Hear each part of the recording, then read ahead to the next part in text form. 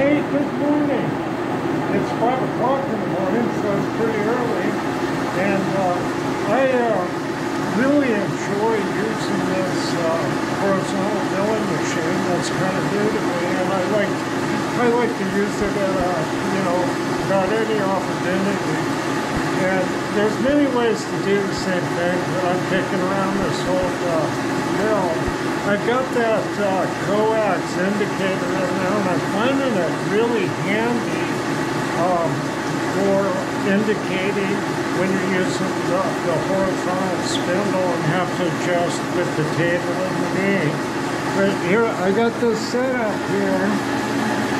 I'm going to use this old hard-inch index head. And I got a piece in there that's just a test piece, and I'm going to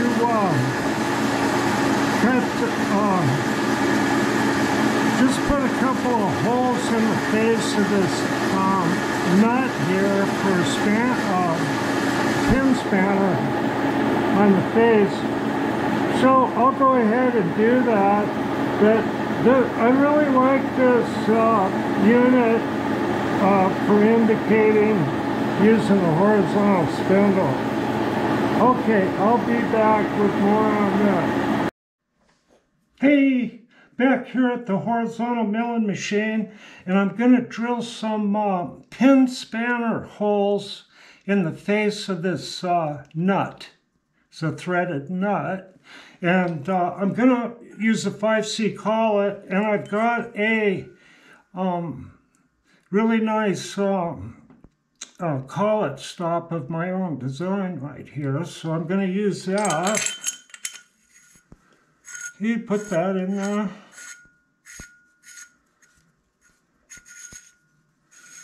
Okay.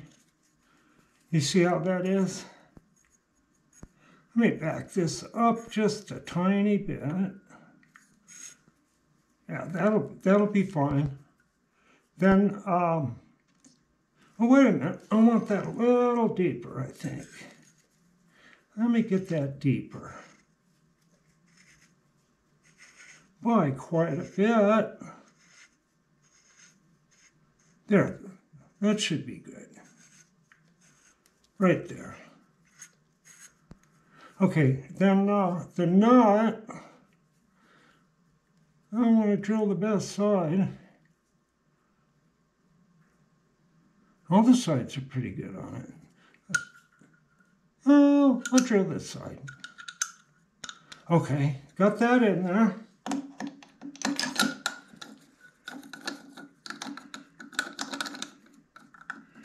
Find the little slot for the collet.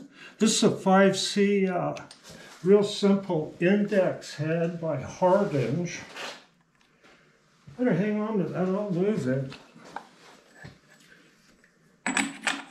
Get the nut on there.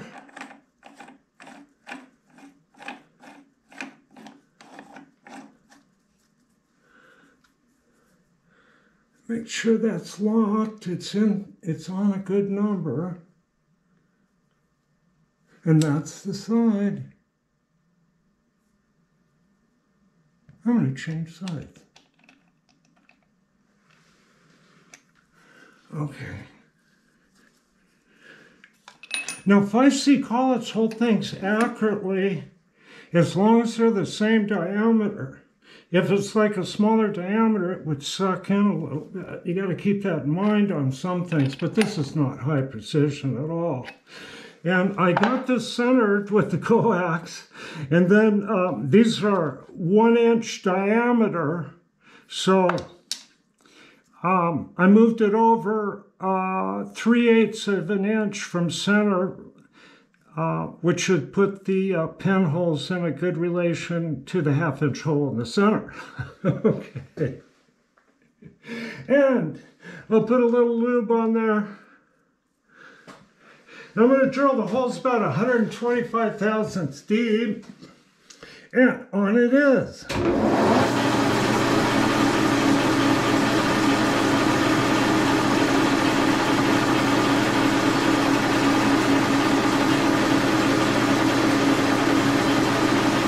The y-axis on this mill has a nice speed. It's 100 thousandths per turn. And that's as fine as the jig bore. Right about there, I'm going to set my up at 0 and drill it in 125 thousandths.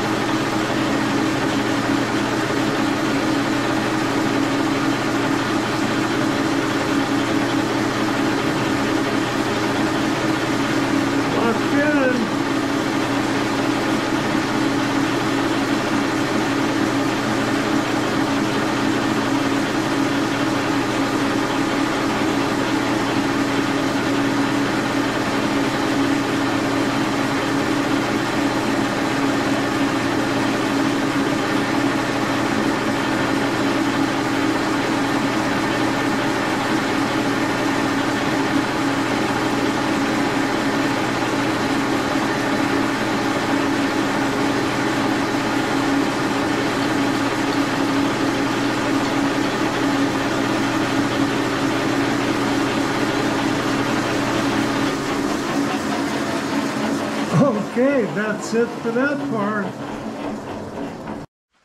Well, okay, another little job done here. I got these adjuster knobs on this finger positioning device here, and they look good. I use those little pin spanner type nuts. I inset them into the aluminum here, and it just makes a nice looking knob. And I got one back here too. Now, what this thing does, let's see if I can get a little closer here, is now this is fixed to the carriage wing, and you can see, let me get that loose here. See, the table moves independently, and the workhead's hooked to the table, so you can have this finger on a cutter, and it's fixed here, and as you move the table, you see the finger keeps the edge you're grinding in check with the wheel. Okay. So you can grind different ways. You can grind down on a tooth, and it's a little better to grind on the upside. So you can put the finger behind the tooth here and grind across the flute like that. But this device here makes it a lot easier to adjust. Otherwise, you have to have the finger fixed to the head here. And if you move the head, then the finger's out of whack with the cutter. So this kind of keeps things in check, and it's really a nice addition that was done to this grinder years and years ago. So anyway, I'll be showing that, but I really like this knob design here with the nuts like that, and it just looks pretty sharp. If you want to make knobs for something, it's a pretty good option. Okay. Well, thanks for tuning in, and it is New Year's Day, so Happy New Year's. Okay, bye.